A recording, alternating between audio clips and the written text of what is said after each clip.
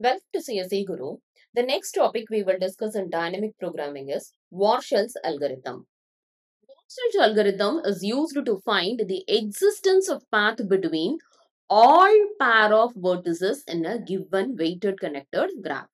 For example, if you are considering this as the given graph, it will find the existence of path between all pair of vertices. That is, considering the vertex from A to B, whether there is a path or not, A to C and A to D. Similarly, consider the next vertex B from B to A, B to C, B to D. Similarly, from C to A, C to B, C to D. Similarly, D to A, D to B and D to C. That is, considering from each vertex whether there is an existence of path between all other vertices in this given graph. So this is nothing but Warshall's algorithm. For each pair of vertices, it will find whether there is an existence of path or not. This Warshall's algorithm is applicable to both directed and undirected graph. So directed graph is nothing but graph pointing with arrow. Graph with the direction. That is, from A to B there is a path and B to A there is no path. Likewise, we need to consider. So it is applicable to both directed and undirected weighted graph. This Warshall's algorithm is used to determine transitive closure of a directed graph or all paths in a directed graph using adjacency matrix. So this transitive closure is nothing but path matrix. It will find the existence of path between every pair of vertices in the given graph. That is nothing but the transitive closure. And this transitive closure we can able to find with the help of DFS or BFS, that is depth first search algorithm or breadth first search algorithm. So to implement Warshall's algorithm, we need to find the transitive closure. And the applications of Warshall's algorithm, if you are considering, it is used to find the data flow and control flow dependencies, redundancy checking, inheritance testing in object-oriented software. So next we will discuss how to find the transitive closure to implement Warshall's algorithm. The transitive closure of a directed graph with n vertices can be defined as n into n Boolean matrix. That is, T is equal to set Tij, in which element in the ith row and jth column will be represented as 1 if there exists a non-trivial path from ith vertex to jth vertex. Otherwise, Tij will be represented as 0. That is, there is no non-trivial path. For example, consider this graph and its adjacency matrix A is equal to this ith row and jth column is represented as 1. That is, from 8th row and 8th column, this position will be represented as 1 if there exists a non-trivial path from ith vertex to jth vertex. If there is a path from A to A, then this position will be represented as 1.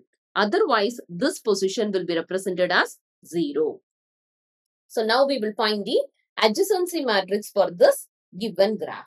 So A to B, there is a path. So A to B, we can represent it as 1 because there is a non-trivial path. Then there is no direct path to any other vertices. So the remaining positions in A will be represented as 0. That is, A to A, there is no direct path. A to C, there is no direct path. And A to D, there is no direct path. So from B, if you are considering, from B to D, there is a path. There is only one path. So B to D, there is a path. So we can represent it as 1. The remaining positions, we can represent it as 0. Similarly, from C, if you are considering, there is no existence of path from C to A, B or D.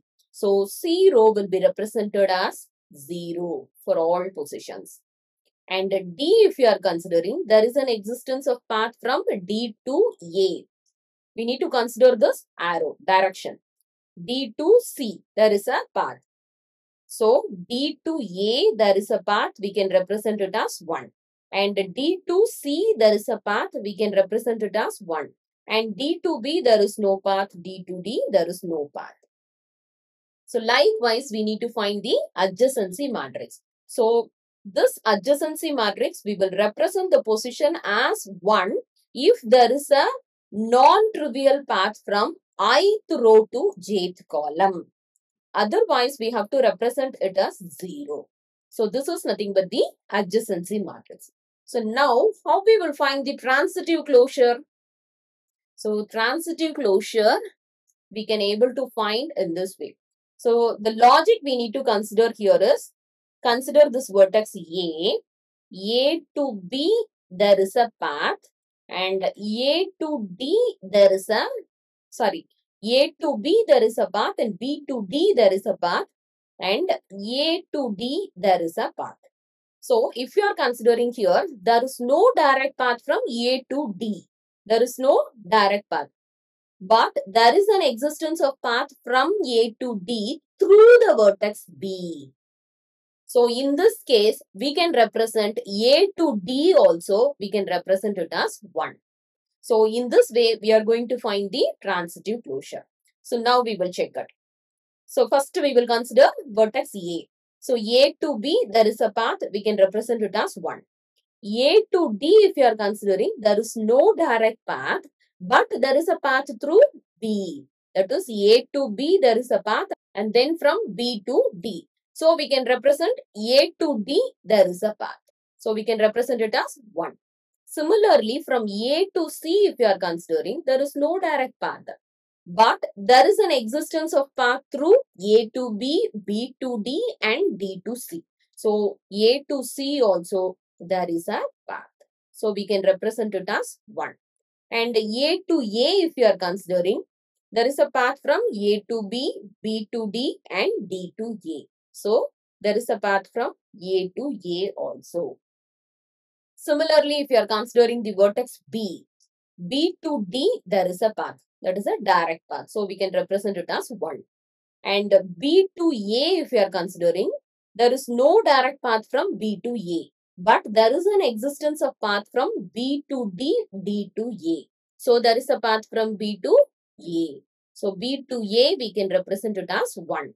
Next, B to C, if you are considering, through D, there is a path. But there is no direct path from B to C. So B to D, D to C, there is a path. So we can represent B to C also, there is a path. And B to B, if you are considering, B to D, D to A, and A to B, there is a path. So B to B also, there is a path. Next, if you are considering vertex C, there is no direct path from C vertex. C to A also, there is no path. C to B also, there is no path. C to D also, there is no path. So we can able to represent 0, all positions are 0 only. Next, if you are considering D, D to A, there is a path. So we can represent it as 1. D to B, there is no direct path, but through A, there is a path. So we can represent D to B also 1. D to C, there is a direct path. And D to D, if you are considering, through A and B, there is a path. So D to D also, there is a path. We can represent it as 1. So this is nothing but the transitive closure for this given graph. So the transitive closure logic is nothing but, if there is no direct path from A to D in the sense, but there is a direct path through B in the sense, we can consider there is an existence of path from A to D. And we can represent the matrix position as 1. So this logic we need to consider and implement for this given graph. Then we will get the transitive closure for this given graph. And this transitive closure will find the existence of path between all pair of vertices in the given graph. That is, A to A there is a path, A to B there is a path, A to C there is a path, A to D there is a path. Likewise, B to A, B to B, B to C, B to D, and from D row also. So this is nothing but the transitive closure. And we can able to implement the Warshall's algorithm with the help of the transitive closure. And Warshall's algorithm is used to find the existence of path between all pair of vertices in the given graph. So in this session, we have discussed the logic of transitive closure to implement Warshall's algorithm. In the next session, we are going to discuss how to find this transitive closure step by step using Warshall's algorithm. Thank you for watching this video.